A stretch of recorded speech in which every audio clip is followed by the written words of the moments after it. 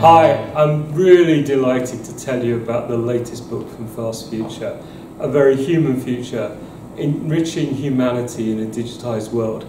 And this book is about exploring how we make sure that the advances in technology are really harnessed to make the world a better place for all humanity.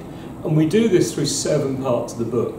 The first outlines the technological bursts of possibility and disruption that are actually driving the changes that require us to think about the future of humanity.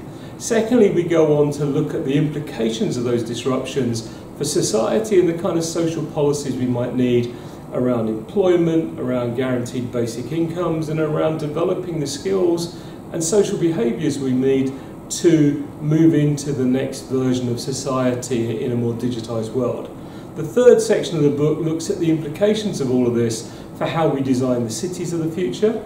In part 4 of the book, we go on to look at what all this could mean for people, the way we live our lives, the notion of what a job is and how that might evolve over time, and how we make sure we have the capabilities to do whatever it is we're doing it to earn money in the future. In part 5, we go deeper to explore what all of this could mean for the future of business, the way work is designed, and the way we restructure the workplace for a world in which humans and technology are working in collaboration.